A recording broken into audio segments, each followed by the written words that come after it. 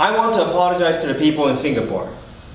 というのもシンガポールのグルメって本当は超多彩なのに気づいたら似たようなものばかり食べてることに気づいたんですね。So in this video, I will only be trying the unique foods of Singapore, those I never tried before. I'm trying the not so typical Malay food, Zucha food you might have never tried before, with a local actor, Ben Yeo, and unique halal food made by Ilya, who was a finalist on MasterChef Singapore. The only goal is to showcase and shed light on the unique foods of Singapore. Hello from Kampong Glam. This is known as Singapore's Muslim Quarter, with the iconic Sultan Mosque and many delicious Muslim eaters. How are you? Long time no see. So this is Fazli, my Malay Singaporean viewer. We did he taught me how to fast. I'll put the link around here if you're curious on how it went. But today, Fazli, I want you to introduce me to a very unique Malay/Muslim cuisine. Okay, I think I know of a place. Alright, I'll show you guys there. Let's go. Alright, thank you. Yep. Alright, we're here. So this is one of the best places to have Malay food here. Awesome. Yeah. It's 2 p.m. but so crowded, huh?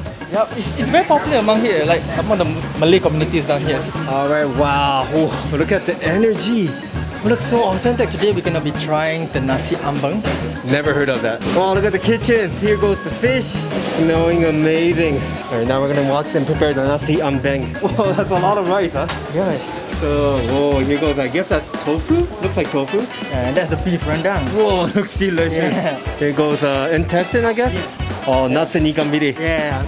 Some daoge. So many things on the plate. This is the standard dishes that you have on Nasi Ambeng. Wow. Alright, is it complete? Oh, no, still got more. Yeah. Chili. Chili. Oh, yeah. Sambal. Thank you, terima kasih. Wow, very big. It's like a monster platter. Alright, so Fazli, what is the Nasi Ambeng? Okay, so Nasi Ambeng is actually a traditional dish which originated from the Java community back in Indonesia. Okay. So, and this is mainly served during like special occasions or a joyous occasion. Oh, it's like a festive food. Yeah, it's like birthday. Yes, or for birthdays or anything that's happening that's good happening in the family. Yeah, it's interesting because it's obviously made for sharing, right? Because the portions are big, so the family gather, friends gather, and eat. Okay, so mainly we will start with the beef rendang. This is a must. Yeah, oh, look at the beef rendang. Wow, this is cooked for very long, right? It is. So tender. We call this the serunding. This is the coconut. Yes. It looks spicy though. It looks spicy, but actually it's a bit of it's very sweet. It's spicy, like yeah. I'll grab that, just like that. Just a pinch of it. Ooh. This, I'll take a bit of the beef rendang. why is mine so big and you're so small? You make me look very greedy, Fazli. No, why? it's just that I want to try all the other dishes. Okay, got it. Okay, cheers.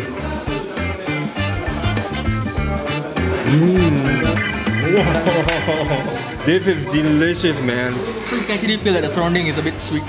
I find it so beautifully constructed because beef rendang obviously a bit spicy, savory, but the coconut is sweet and it gives a totally different dimension. Okay, so next we're gonna try the paru. I think I never tried this. So interesting. Which part of beef is this? Paru is the lungs. Cheers.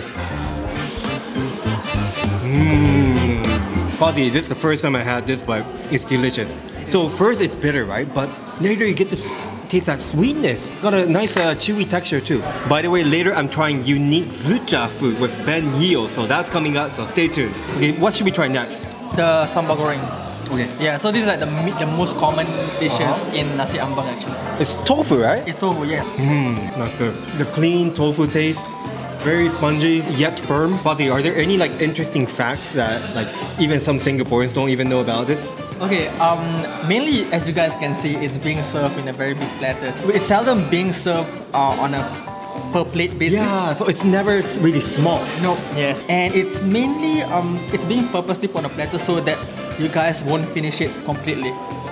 It's meant for you to leave it a little bit and bring it home. I feel like some cultures are crossing right now because Chinese culture, when there are guests, you serve foods they cannot even finish. Yeah. And that's kind of happening to this Malay cuisine as well. Yes, it is. The daoge with French beans, I believe.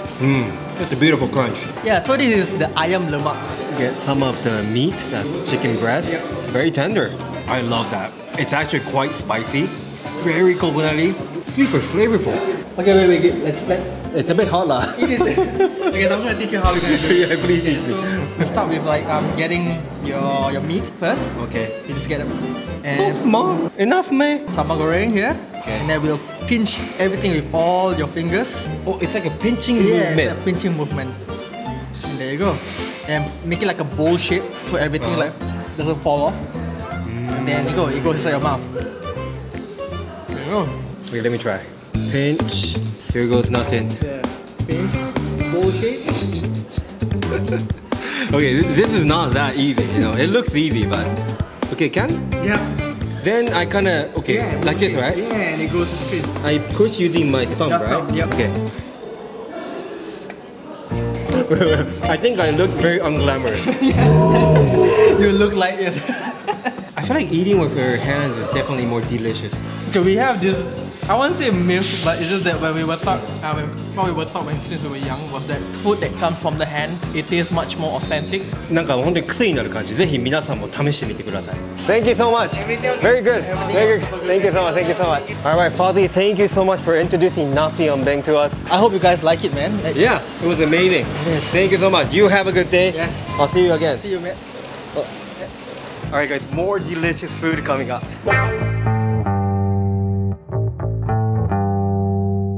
Hey Ben! Hi, Long time no see. see. Especially, so this Hello. is Ben Yeo, the actor slash chef. Oh, hello. You look good, huh? How much? You too. Yeah. And I see you are like getting more and more. Thanks to Singapore. Thanks to Singapore. You have a stall. Yes, my stall that I'm going to introduce today is the Charcoal Fish Head Steamboat. So actually in Singapore it's a popular dish. The whole concept is about my childhood memory because during my childhood we only have steamboat, this charcoal steamboat once a year during Chinese New Year. Oh, it's a festive, special cuisine. Yes, and I enjoyed the moment with my siblings, my family, everybody sit together, eat together. Alright, we're going inside the kitchen. What is he gonna cook?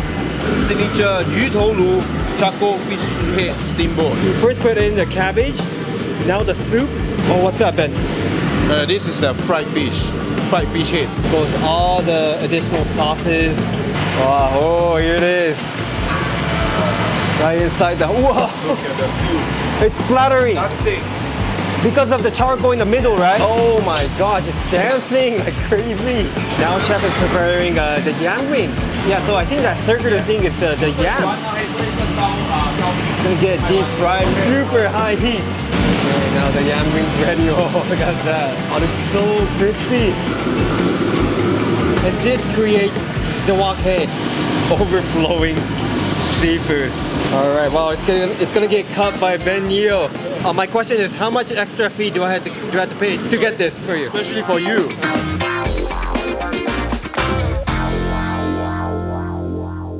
All right, Ben. Yes. What a feast we have. So I see pork, veggies, fish, yam ring. So I think we're gonna have to start with soup.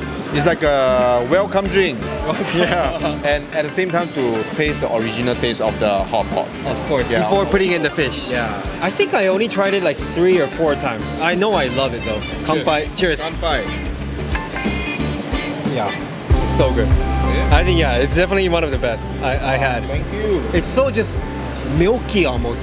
It's very tasty, Yeah. flavorful. Thank you. What's the secret? Use our heart to cook. Yeah, that's the secret. Yeah. And of course, every step we do, we don't do shortcut. Yeah, and our broth, we actually cook it for very long. Like, why do you think Singaporeans love this so much? This dish is not originated from Singapore, for sure. It's from China, long time ago, if I'm not mistaken. And only the emperor, the rich one, they will get to eat this dish. And why charcoal will taste a little bit different? Because when you drink, somehow you will smell the charcoal. Right. Yeah, it's actually from here. So when you drink and you inhale a bit of the charcoal, the smell of the charcoal, and eventually it will become like a chemistry reaction. Okay. And make the soup more flavorful. Right. And there are already some ingredients inside, right? Yam, white cabbage, tomatoes. Tomatoes? Oh. Yeah. We also have the fried fish head. Oh, yeah. Why it's called a fish head steamboat is because of the fried fish head, right? Interesting. If I'm not mistaken, it's from Teochew. Teochew. Yeah, Teochew is always very good at fish. Yeah, seafood, right? Yeah, seafood, fish. Because You're Teochew, right? I'm Hokkien. Oh, oops, sorry. Oh, so Ben is Hokkien. I think now's the timing to use my new learned Hokkien. Really? Ooh yeah, bo. Oh yeah. Wait, how would you rate that? Was that like a solid 90 or like a... For a Japanese, I should say 9 out of 10. Yeah. Yes. Oh yeah, oh yeah. Ooh yeah, bo. Alright, so while waiting for the fish, I think, okay, I usually like to go to kangkong. This is something I will always order. Cheers. Good. Oh, the crunch. Ojisan. The strong flavor. Spicy too, garlicky, prawny, amazing dish. So, what is this again? Heizhou. Is this the no-hyun or a bit different? Okay, it's a bit different, but same but different. Yeah, then I think I never tried it. Wow, it smells very prawny. The prawn's chunky, the pork also very flavorful. Very traditional way is to dip this sauce. Oh, is the fish ready, man? Yes. Wow, the fish looks so fresh and plump. Dip it in the homemade chili. I just love this dish. We should have this in Japan though. So nice. Why not? Yeah, why not? Let's do it in Japan. Wow, maybe we can make it big in Japan, man. Yeah. That's a good idea actually. Yeah, but we need to find an investor, right? Yeah, I think any Japanese, if you are interested. Actually, you don't have to be Japanese. You just have to be rich. Give us money. Yes. Alright, so this is the yam ring. And this dish actually been around for very long. I was wondering, is this a Chinese creation or it's like a Singaporean creation? This is a Singapore creation. Whoa, so crispy. I see the yam. Wow, look at the plump prawns and sotong. It's so fresh. So this dish, I think I never tried before, Ben. 南乳、南鱼都可以。 What does it mean? Fermented bean curd. Fermented bean curd. Fermented bean curd. So they're cut in this thin piece. It's pork. Wow. Wow. Yeah, the flavor is so unique. It has this fermented aroma, but not too strong. It's just nice umami. I'm in love with this dish. Because it turned a bit salty, but the flavor is still good. This is a YouTuber life, by the way. Your food gets cold sometimes. Even traditional media always eat cold food. Always. I think worse than YouTube, I think. I have a question. What's the longest you waited for a food? The crew had to film, right? What's the longest? 30 minutes to 45 minutes. Yeah, thereabout. Yeah, thereabout. Wait. Are you gonna get screwed by Mediacorp? Like you're spoiling so much information. I think everybody know about it. And it's good because the pay is good, right? The pay? You mean they pay me? So this is your new menu? Yeah, this is something new. It's a very long time dish in Singapore or even in Malaysia. Ooh. Yeah, it's like barbecue stingray, sambal stingray. Yeah. I know, I love stingray. Do you know this dish actually originated from where? なんか急にクイズタイムが始まった。シンガポール。 Wrong. China. Wrong. Oh, Malaysia. Wrong. Indonesia. Wrong. Your cousin. No, of course not. Your mom. No, of course not. This Your dad was very, very long time ago. It's from Portuguese. Ooh bro. Yeah. Ooh Yeah. This is from Portuguese, but it's not with sambal. It's just like a barbecue fish. Right. That the Portuguese brought it to Malacca. Singapore kind of evolved it in its own way. Not only Singapore, it actually evolved from Malaysia first. Because the Portuguese went to Malacca, right? So eventually they will bring their food, their culture. So this is one of the dishes that actually passed down from there. They don't have their own ingredients, so they have to find some other replacement. Eventually the local, they evolve this dish into this, like what we have now. The chow chowness is like almost zero. The what? The chow chowness. Chow chow. Sorry, my Hokkien sucks. Chow chow. Oh, chow chow. Not chow chow. not fishy. Yeah. How would you rate my chow chow? 0. Yeah, because you didn't understand it. Okay, I need to work on it. Okay, I think my mother-in-law will train me. Wow. Oh, the okra, very nice. Yeah, it's called yang jiao dou. Okay, yang jiao dao. Yang jiao is like goat horn. Yang jiao dou, yang jiao jiao. Yang jiao jiao. Yang jiao jiao is that. Bad. Sounds bad. Thank you, see ya. Alright, we have one more unique food to try and the location is... So we came to Woodlands, which is the city nearest to JB, Malaysia, and we're here to try out a super unique cuisine by someone famous. Wow, I think I really smell it. Hi, Ilya! Wow, nice to meet you. It's so cool. I watched MasterChef, man. Oh man. Ilya from MasterChef. Thank you for having us. Hi. This is Come in. Oh, look at Neko-chan. So plump, huh? Okay, so this is Ilya from MasterChef Season 3, finalist, right? Yeah, top 5. Top 5, it's amazing to meet him. So you do home-based business here? Yeah. Can you talk about it? Okay, so we sell Bak Changs, halal Bak Changs from home, catering to Muslims and non-Muslims. Halal Bak Chang. I don't think I ever tried that. Yeah, there's not many out there. So can I see how you prepare it? Yeah. Awesome. Dried chili that's blended. And then we're gonna put our rendang paste. Yeah, this is homemade. Okay, this part where he puts the rendang paste, that makes it very unique. And the rice turns to red. So make a cone and then you scoop the rice in 2 chunks of beef. What's this orange thing? Salted egg yolk, bro. Oh! Yeah, it's massive. So you tuck in the top, tuck in the other side. Wow. And then flip it over, fold in the sides, the wings, the other side. You make it look very easy, but I assume it's not, right? So this is the Bak Chang version of the traditional Malay dish, lepat. Yeah. Wow, so unique. Traditional flavors, but then the shape is non-traditional. Yeah. Oh, then you put the Bak Chang. Yeah. Wow. With the mushrooms and chili padi. Yeah. It's chai dao kueh style. Alright. Alright, wow, looks beautiful. Yeah. Wow. So this is your Bak Chang and it's super unique. Yeah, this is the fried Bak Changs. Fried chunks. Never seen such thing. Is it like your own creation? Yeah, I decided to make something different from something that I've already been doing. Wow. Okay. But I think we have to start from the Bak Chang. Yeah, and I got a secret sauce for that. Oh, secret sauce. Yeah. This is a rendang sauce. Slightly spicy. Wow. But it goes together. Super interesting fusion. But before that, I want to ask you a question. Like, do you know the origin of Bak Chang? Because I think a lot of my viewers, they're not really familiar, especially my Japanese viewers. Right. And when do we eat this? Right, so once upon a time, there was a well-loved poet in China who fell to the river.